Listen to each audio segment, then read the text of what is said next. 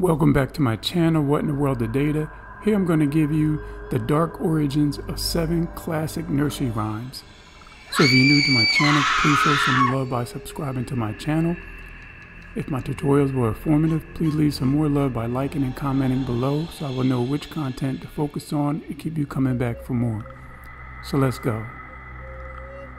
Considering that some of today's classic nursery rhymes are more than 2 centuries old, there are often several theories surrounding the origins, so let's dig into some of the gruesome and mysterious classic nursery rhymes. Number 1. Mary, Mary, quite contrary. This popular English nursery rhyme, which reads like a solicitation for gardening advice, but is actually described a murderous psychopath, is actually, according to many, recounting of the homicidal nature of Queen Mary I of England, aka Bloody Mary. A fierce believer in Catholicism, her reign as queen from 1553 to 1558 was marked by the execution of hundreds of Protestants. Silver bells and cockleshells, in this understanding, are actually torture devices, not garden accoutrements. Number 2. Eeny, meeny, miny, mo. Eeny, meeny, miny, mo, which can be spelled a number of ways, is a children counting out rhyme used to select a person in games such as tag or for selecting various other things. The rhyme has existed in various forms well before 1820, but for those who don't know, in the late 19th, early 20th century version in the United States was explicitly racist. The southern word for a black person was put in place of the tiger.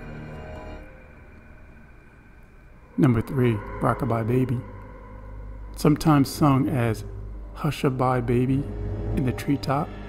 Even if you didn't know the origins of the nursery rhyme, as a kid you should have been in awe about the ending of the rhyme. But one interpretation of this famous lullaby is that it is about the son of King James II of England and Mary of Modena.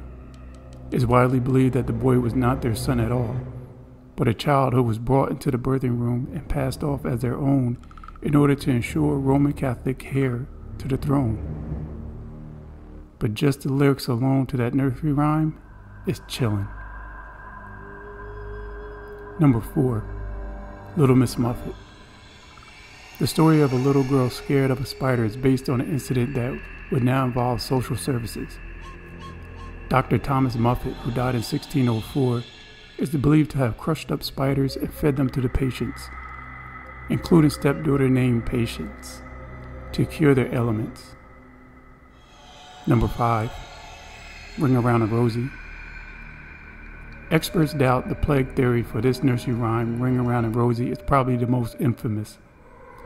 Though its lyrics and even the title have gone through some changes over the year, the most popular contention is that the sing-songy verse refers to the 1665 Great Plague of London.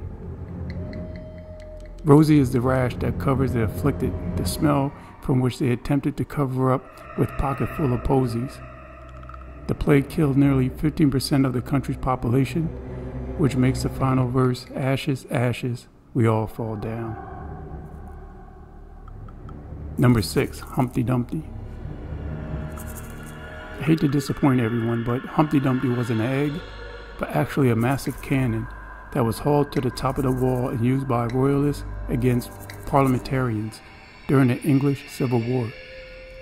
As the story goes, that a shot from the parliamentary cannon ended up hitting the wall that the cannon sat upon, and all the royalists, hence all the king's men, couldn't get the cannon slashed Humpty Dumpty back up on the wall again, or put Humpty Dumpty back together again.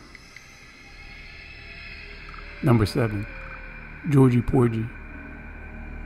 Georgie Porgy is the most often thought to refer to English courtier George Villiers, Duke of Buckingham, who was rumored to be King James I's lover. But most historians agree that the classic nursery rhyme Georgie Porgy is about Prince Regent George IV of Britain. Ridiculed for his hefty weight, he had a reputation for lusting after food and women. Reportedly, he left a string of illegitimate children behind. Hence the reference to pudding, pie, and making the girls cry. Thanks for taking some time to check out my tutorial.